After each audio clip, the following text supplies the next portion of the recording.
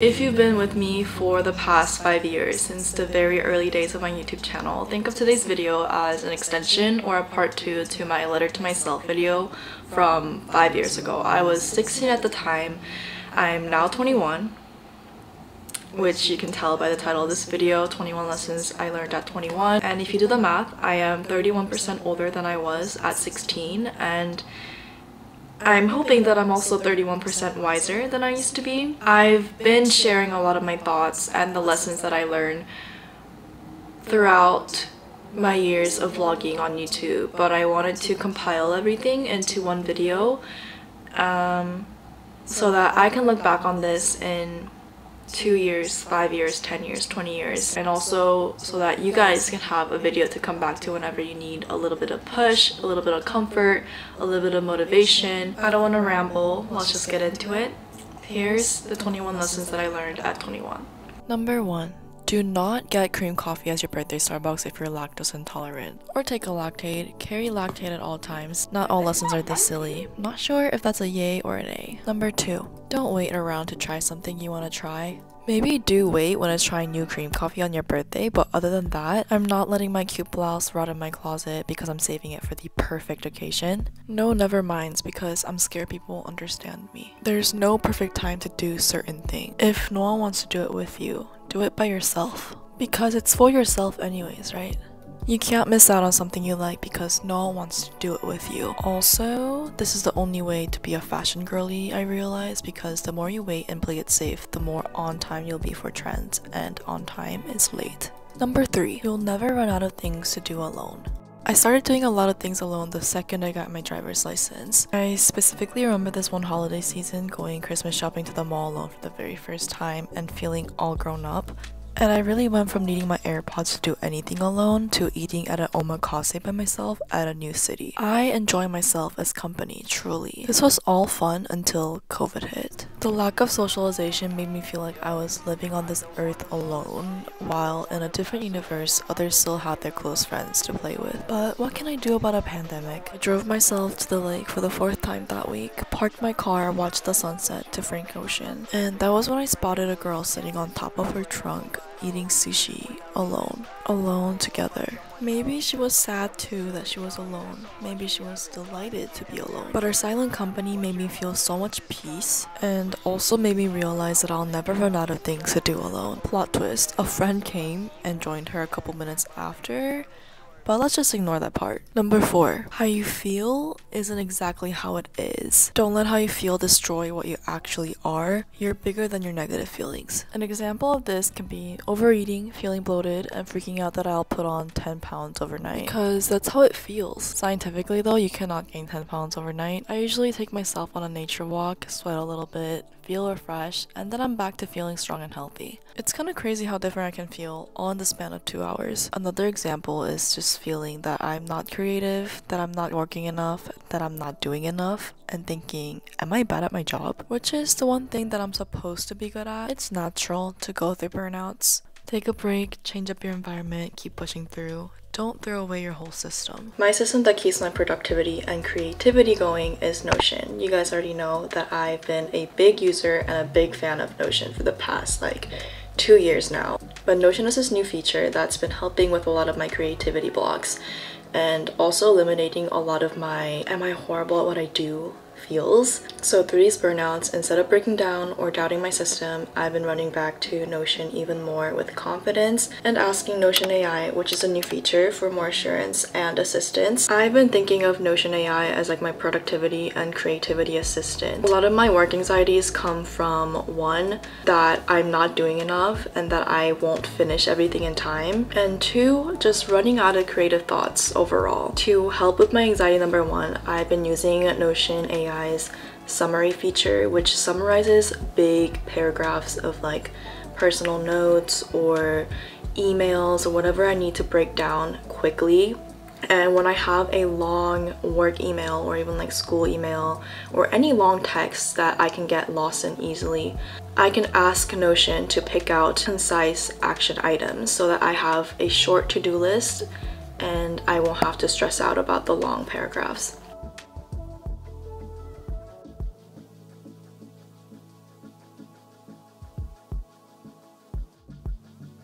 And Notion AI also has a Write For Me feature that writes in different tones and different forms or structure.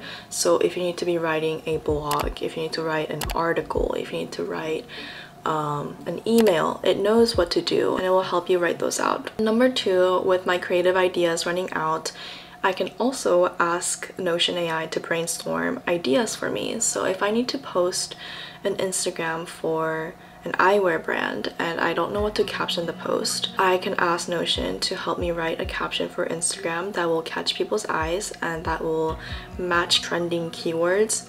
It will just suggest a list of captions for me and even hashtags, and you can even select it and ask Notion to change the tone so it can be professional, casual, friendly. The Notion platform itself is completely free, but for you to try out this new Notion AI feature, it is $10 a month. I personally think it's totally worth a try. Think of it as 2 cups of coffee that you are giving up for a personal assistant for a month. You can check out the link in my description box, and that is it for this little ad break. Number 5. If I let you in my circle, you a winner. Don't force yourself to like someone. Just because you're not comfortable with that person doesn't make you a bad person, and it doesn't make the other person bad either. Some people simply don't get along, and it's not a bad thing. But always surround yourself with good people. Remember that it only takes one apple to make the whole tree go bad. Number 6. I can't play the victim hoping someone will notice and save me. I am the only one who knows fully what's going on. Even when I don't know what's actually going on, I'm the only one that will face the consequences of however way I go about a problem. Number 7. Your problem right now is more important than your past problems. Don't minimize your current problem. Looking back on the past and lingering on the past can get addicting, especially when social media makes it so easy for us to record what we're doing, seeing, eating, and listening to every minute of the day. But nothing hurts more than an open wound. Don't disregard your open wound just because you've had a broken bone before. Number 8. You learn best by imitating. My biggest admiration goes out to those who are dedicated, lifelong learners. They never settle for the skills and talent they have. They're always open to try something new. They're not ashamed to be beginners, to make mistakes, to ask questions that might sound too dumb. They're not ashamed to take baby steps and to spend hours with end products being mid or even quite horrible. Through these people, I've recognized that you learn best when you're in an environment where making mistakes is possible. When you're able to take baby steps imitating what you want to learn until you're able to go on your own and create your own ways. This is how I learned to edit. I watched, saved, replayed countless YouTube videos, imitated the styles that appealed to my senses. I uploaded countless bad videos and videos with mistakes, typos. People often tell me now that I have my own distinct style on YouTube, but I'm still learning, researching, practicing because I never want to give up learning. And thank you to those who spend enough time to recognize my style and my dedication. Number 9. How you spend your day is how you'll spend your life. This changed the way I spend my days. If I get too comfortable pushing away the things I need to do and the things I want to do, I'm a little scared that I'll end up letting my life go by, having pushed away the opportunities I had to grow and to enjoy life.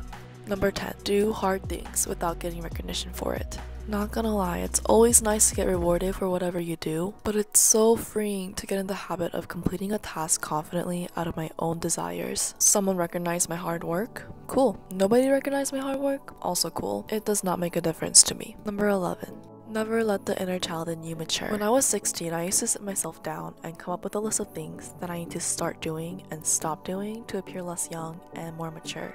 Moving to California and being exposed to the creative industry in LA, I realized that my superpower in the industry is how young I am. I want to protect my young energy forever. Not for career reasons, this was not supposed to be about work. It was more of like, find people that makes you feel so comfortable and that brings out the silly, childlike side in you. But both ways work, I guess. Number 12. I love Los Angeles. It's crazy to think that I was seriously considering to move out of California a year ago, but I got a car, started exploring more of the city. I adore the diversity, the palm trees, the street style, the hikes, the unhinged conversations I hear at cafes. This city is opening up so many new doors for me and helping me dream bigger than ever before, and I'm truly grateful. Number 13. When you're losing faith in humanity, go to a concert. Watching people cheer, sing, and dance with their favorite artists never fails to make me smile. And nothing makes my eyes sparkle more than watching so many other people's eyes sparkle all at once. We're all just human at the end of the day. Number 14. No such thing as time wasted. They're all invested back into you. Let's look at an hourglass. Are you focusing more on the fact that you're losing the sand? What we're forgetting to look is a stacked sand at the bottom. The top sand means nothing, it holds empty value. What's valuable is a bottom sand that's experienced. The memories, the mistakes, the naps, the violently hungover mornings, they all hold some kind of value to us. Number 15. Not all relationships end because you hate each other. Sometimes you have to let go for unavoidable conditions. If you watched 2521, you'll know exactly what I mean. If you haven't watched, let this be a reminder to go watch the drama. Number 16. Social media is the last thing I want to be troubled by in a relationship because social media is not real. Sometimes I wonder what it would be like to experience love in the 80s or maybe even 90s. What's it like to not fight about what someone is and not posting on Instagram and who they're following and not following on Instagram? Number 17. Buying yourself an experience will always be worth it.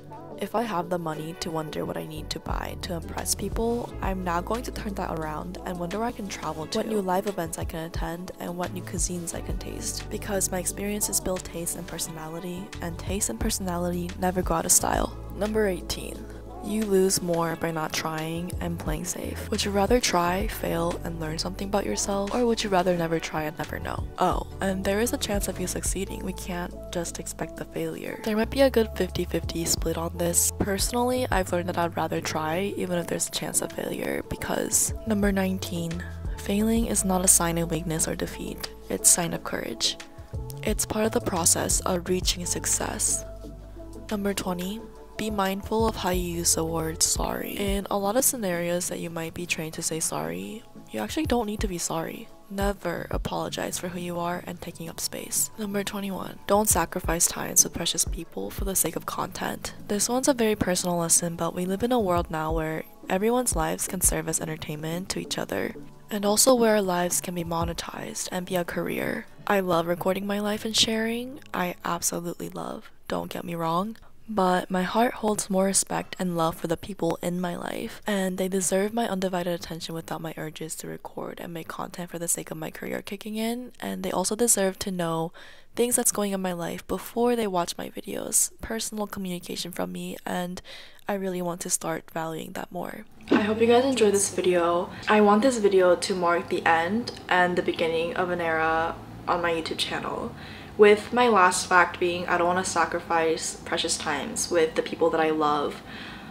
I want to space out the terms that I post my vlogs, and I've already been doing that, a lot of you have noticed, but I wanted to also give you guys an answer to why I was doing that. I found myself constantly thinking what I can turn my real life events and fun moments into content and into my career, and I realized it was a pretty toxic pattern for me, and it was also stressing me out because I am in the process of starting multiple business ventures that I really want to experiment with and I really want to spend a lot of my time in. I don't know, I'm rambling again. I want to promise you guys at least one vlog a month to share some of the fun events and some of the favorites that are going on in my life at the moment, and I also want to promise 2 fashion videos a month that I'm proud of. I'm thinking of other ways that I can still stay intimate and close with you guys that makes sense at the point of my life that I'm in right now, and also that makes sense with the amount of time I have for content creating. Thank you guys for always being so patient with me and for being by my side, and I will see you in my next video.